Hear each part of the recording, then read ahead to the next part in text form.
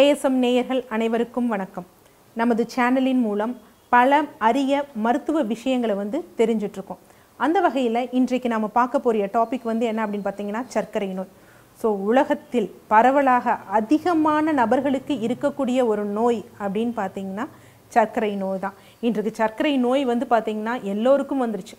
முன்னாடி நம்ம சொல்லுவோம் இது ஒரு பரம்பரை சார்ந்த நோய் அப்படின்னு சொல்லுவோம், மனிதர்களுக்கு தான் இருக்கணும்னு. இன்றைக்கு பார்த்தீங்கன்னா கால்நடை மருத்துவர்கள் சொல்கிறாங்க பூனைக்கு கூட சர்க்கரை நோய் வந்துருச்சு அப்படின்னு. ஏன்னா பூனைக்கும் நாம் தான் சர்க்கரை நோயை உண்டு பண்ணி விட்டோம். அது எந்த வகையில் அப்படின்னு பார்ப்போம். யூஸ்வலாக சர்க்கரை நோய் அப்படிங்கிறது சிலர் சொல்கிறாங்க அது ஒரு நோயே கிடையாது அப்படிங்கிறாங்க.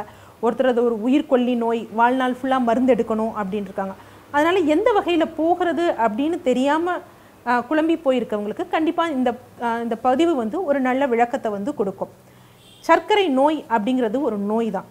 இது பார்த்திங்கன்னா சித்தர்கள் 1448 நோய்கள் சொல்லியிருக்காங்க. அதில் ஒன்று தான் பார்த்திங்கன்னா இந்த சர்க்கரை நோய், அதாவது மதுமேக நோய். இதை யூஸ்வலாக பார்த்திங்கன்னா 20 வகையாக பிரிச்சிருக்காங்க. வாதத்தில் வர்றது, பித்தத்தில் வர்றது, கபத்தில் வர்றது.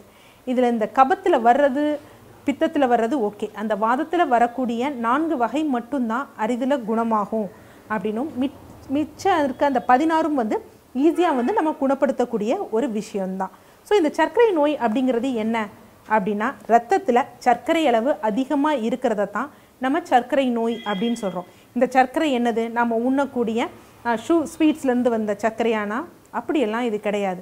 இப்போ நம்ம ஒரு உணவு எடுக்கிறோம், நம்ம உணவு 3 கூறாக தான் நம்ம மோஸ்ட் ப்ராப்ளி எடுப்போம். ஒன்று கார்போஹைட்ரேட் சார்ந்தது, புரதம் சார்ந்தது, ஃபேட் சார்ந்தது. இதில் கார்போஹைட்ரேட் சார்ந்த உணவுகள் நம்ம அளவுக்கு அதிகமாக தேவைக்கு மீறி எடுக்கிறப்ப என்ன ஆகும் அப்படின்னு பார்த்தீங்கன்னா அது செல்கள் யூட்டிலைஸ் பண்ணாமல், உபயோகப்படுத்தாமல் ரத்தத்திலே பார்த்திங்கன்னா அதிக அளவு குளுக்கோஸாக தங்கி போயிடும். ஸோ அந்த அதிக அளவில் குளுக்கோஸாக தங்கி போகிறது தான் சர்க்கரை வியாதி.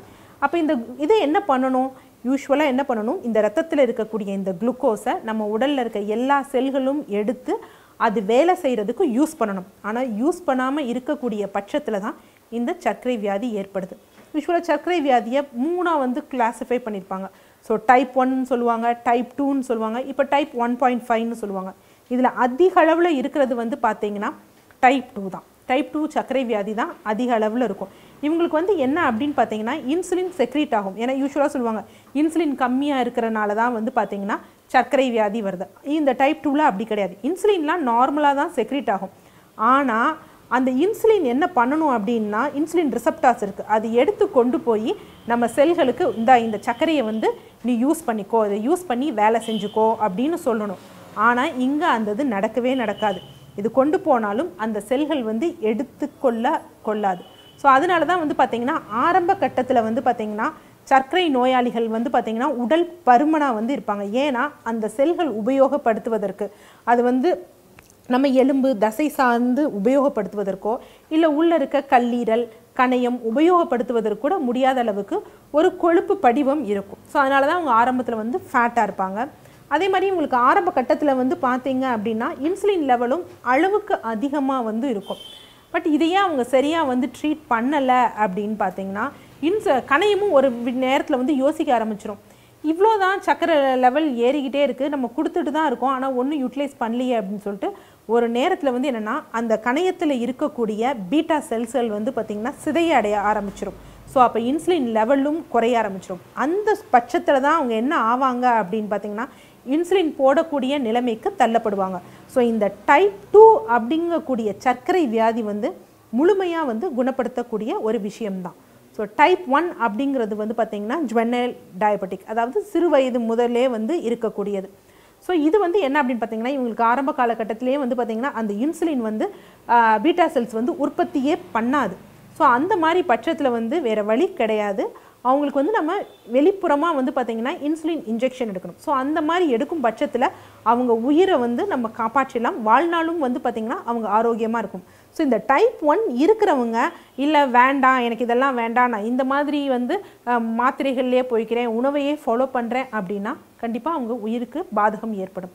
இது ரெண்டுக்கும் நடுவில் ஒன்று சொல்லியிருக்கேன் பார்த்தீங்களா, டைப் 1.5 அது என்ன அப்படின்னு சொல்லுவாங்கன்னா லாடா அப்படின்னு சொல்லுவாங்க. அதாவது பெரியவர்களுக்கு பார்த்திங்கன்னா ஆன்டிபாடிஸ், இன்சுலின் ரெசிஸ்டன்ட் ஆன்டிபாடிஸ் நம்ம உடலில் ஏற்படும்.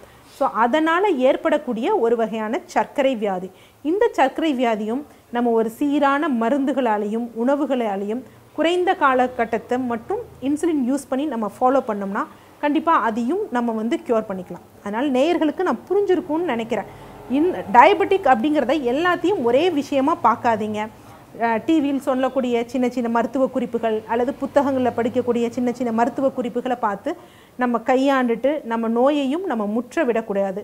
அதே மாதிரி பாரம்பரிய மருத்துவ முறைகளையும் சரியான வகையில் நம்ம ஃபாலோ பண்ணணும் அப்படின்னா டைப் 2 டயபெட்டிக்கும் டைப் 1.5யும் நம்ம ஃபுல்லாக க்யூர் பண்ணிக்கலாம். டைப் 1 அந்த இன்சுலின் போடக்கூடியதை கூட வந்து பார்த்திங்கன்னா உணவு மூலமும் இந்த கரெக்டான முறையில் வந்து பார்த்திங்கன்னா இன்சுலின் எடுக்கிறது மூலையும் அவர்களும் மற்றவர்களை போல வந்து பார்த்திங்கன்னா வாழ்நாட்களை வந்து ஆரோக்கியமாக வாழலாம். நன்றி நேயர்களே.